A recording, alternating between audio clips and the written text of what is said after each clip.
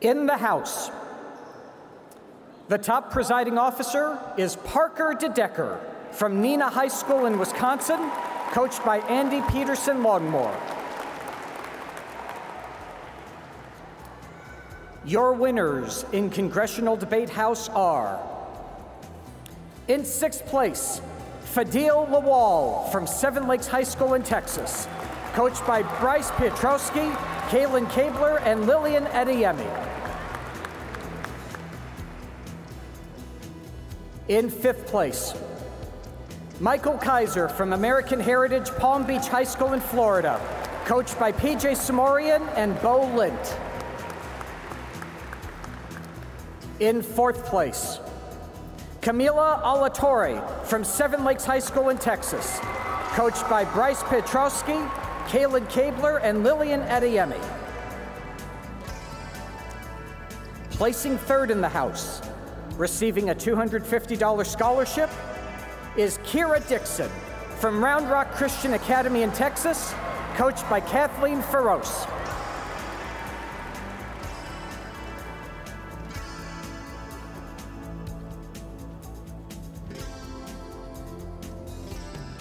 Placing 2nd in the House, receiving a $500 scholarship, is Hans Elazari from Oak Grove High School in Mississippi, coached by Shane Cole.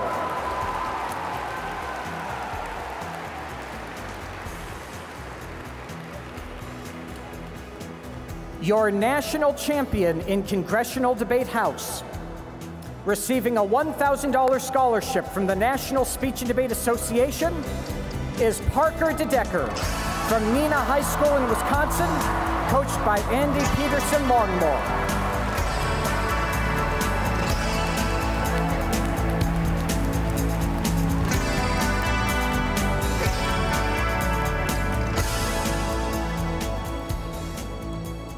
The House Leadership Bowl is awarded to the representative whose peers voted them most outstanding in the final session. The 2023 House Leadership Bowl winner is Parker DeDeker from Neenah High School in Wisconsin, coached by Andy Peterson Longmore.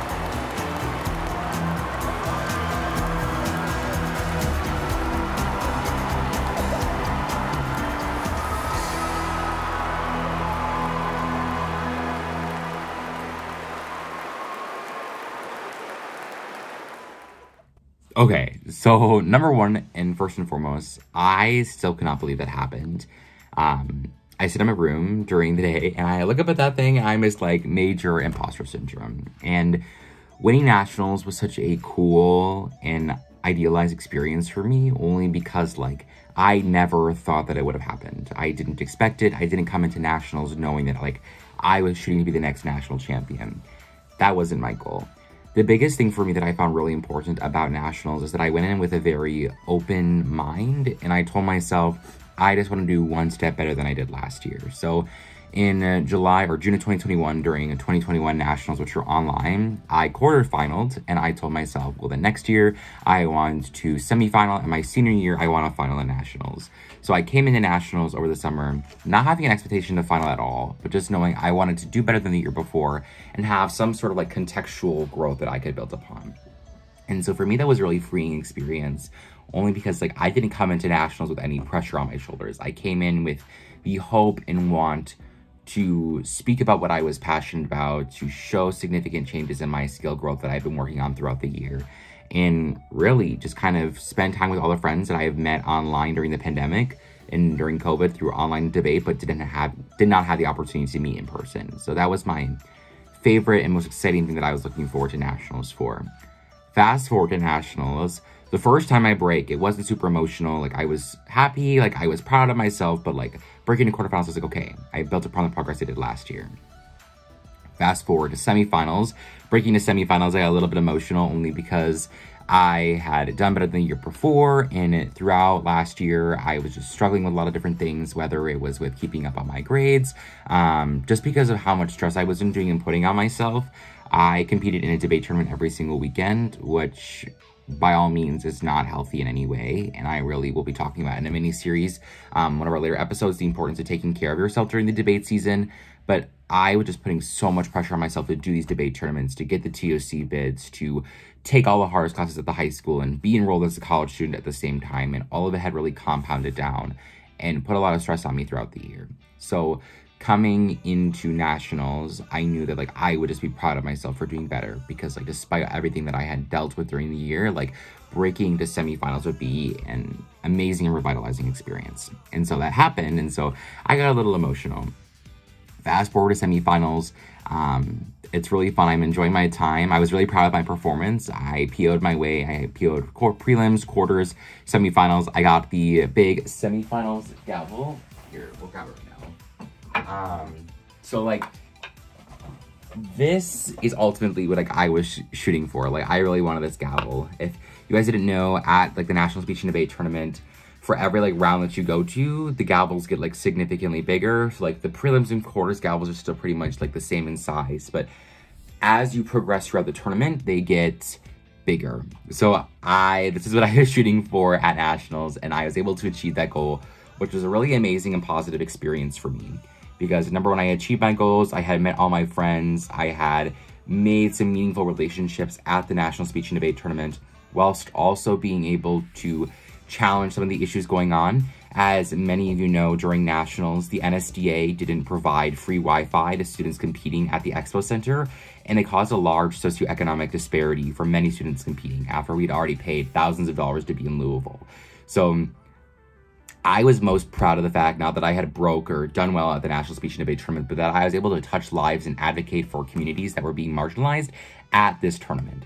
So by creating my protest and by creating the petition and the online media post talking about like trying to hold the NSDA accountable, that was the most fulfilling part of nationals, I would say, was being able to put that out and experience my love for social advocacy and justice and actually apply it firsthand into the debate space, but not actually in round, but outside round, to ensure that people were able to have access. So that was really amazing achievement. So being able to do both that and semifinal was more than I could ask for. Fast forward to Thursday night, and my team and I were at a pizza. We're having pizza dinner, and like I know breaks are coming out, and my coach actually like took my phone away from me. She's like, "You're stressing yourself out. You cannot do this. Like, you don't get to look at breaks, whatever." She's like, "You can just wait. We'll eat dinner, and then you can look at breaks." Me knowing that like breaks came out at 7 o'clock, I was super nervous. So I wait. It's like 7:23. Like I don't have my phone. I go and I look, and breaks still aren't posted. And I was freaking out. I was like, what is going on? Like, why aren't they posted?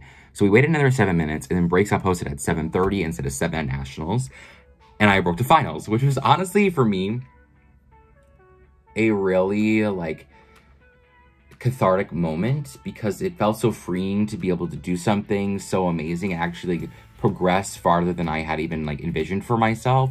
So this was such a profound opportunity for me, and I did cry with my team member Isabel, and her and I got really emotional only because like that was her last debate. Like NSDA's was her last debate tournament. She was a graduating senior. She was attending college in the fall. I was going into my senior year. I had been in Congress for a very short period of time. Like I had not even done it for a year. I had done it for like, what was it? 14 months of Congress prior to national. Some people have been doing it since middle school. I was like relatively new to the event. So it was really cool for me to be able to break to finals. And so to do that was an opportunity and a dream and aspiration in and of itself. Going into the final round, I knew that I had a pretty good chance of being elected as the presiding officer. I was a little nervous about it only because there was 2 other really amazing presiding officer candidates, but I knew I would be able to put everything that I had learned throughout the year, my 750 hours of presiding, and really put it into practice and focus into the fact that I prioritize equity and efficiency during my rounds. And so I did that, and I explained the importance of that, and it ended up paying off really well, because then I was able to get this thing, this girl. She is beautiful, my nice big NSDA gavel. And just to be able to preside the final round, as well as also being able to speak, was amazing, because you were around some of the best public speakers and debaters in the nation. I was honored to be in that final round. Everyone there was bringing something into focus. Everyone there was advocating for their own communities and making it such an amazing experience. So I was beyond honored to have that opportunity. And then the final round is over. I was really proud of my performance. in terms of speaking and presiding and everything like that. And then comes awards. And so if you guys don't know, like at the NSDA for awards ceremony in Congress, what they'll do is they'll release like documents to like their app, basically being like the top 14 are these people. So 7 through 14 are here. 1 through 6 are here. In the 1 through 6 like breakings when they are recognizing you during awards also includes the top presiding officer and the leadership bowl winner. So I knew I was getting the top presiding officer, so I knew I'd be recognizing the top 1 through 6. So in the top 6, you could either be recognizing 8 people if like there's a presiding officer, leadership bowl winner, and then the top 6 of the tournament for your division, or there could be 6 people, meaning one person was the PO, one person got the leadership bowl, or sort of like a pattern of all of those. So I'm sitting in the award ceremony, just finished up watching the amazing original oratory final round with my team and some friends. I got to go meet some more people. Because it was the first time that like I was able to go like hang out with my speech friends, because like at the NSDAs you are very separated during the tournament. You're in completely separate locations, so it was really amazing experience to watch those final rounds and get to meet up with people.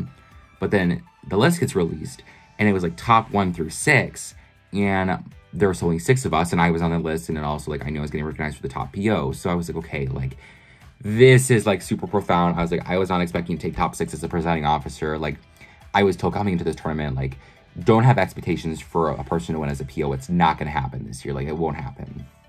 And so, thinking that, I was like, okay, I'll like take 6th place. I'll be 6th place, happy, get my gavel. Like, I'm proud of myself. So we're sitting on the stage, and like you saw before, like I'm sitting there, and like I'm like pacing, because I'm just like waiting for them to call my name, because I'm like so nervous. You're sitting on like this big stage looking out, and there's thousands of people in the audience. I'm like, okay, like they're gonna call my name. I get to walk off stage. Great, I get my gavel. Like, it's an amazing experience. They keep going down through the names. I keep thinking the next one's going to be me. So they go 6th place. Okay, so I'm just like, I'm surely in 5th place. Then they move down. I'm like, okay, then I'm in 4th place. Then they get into like the scholarships. And it's actually like getting like a big deal, because in addition to like winning like the NSDA trophies, you're also winning money, like scholarship money for college. So it's like $250. And then it's down between my friends Hans and I. And I love Hans. He's absolutely amazing. He's attending Harvard University this year. So he is quite absolutely the definition of an academic weapon. And he was an amazing debate friend while I was in the community, and while he was in the community. And so we're sitting there together, and it wasn't pictured on camera, but him and I both like hugged, because we were both really emotional, because it was a really amazing opportunity, because both of us had been around before. We hit in semifinals.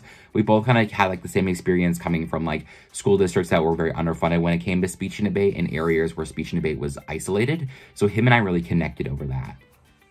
So we're standing there, and then like 2nd place, and you saw in the video, and then they call Hans's names, and I'm like freaking out, because like never in my wildest dreams would I have thought that I could have won nationals, especially coming from like an area where speech and debate is extremely underfunded. There's not value being placed on it in Wisconsin as much as it should be. It was really surprising and a surreal experience for me, only because I was able to represent not only all the adversity that I had persevered through, but the amazing state of Wisconsin that isn't being discussed in the speech and debate community. I was able to bring that legacy back to my state, back to my school, and back to my friends and family. And that was a really amazing experience. And then so I get my trophy. So that went up there. I'm trying to walk off the stage after I like get it. I got my lei, and the lei is really beautiful. And I get my lei, I'm walking off stage. I'm trying to go down the stairs, and like this lady like pushes me. She goes, no, like you need to stay on the stage. I'm so confused at this point, because I'm like, okay, like I'm crying, like I need to get off the stage. I was like, I don't want the entire world to see me bawling my eyes out.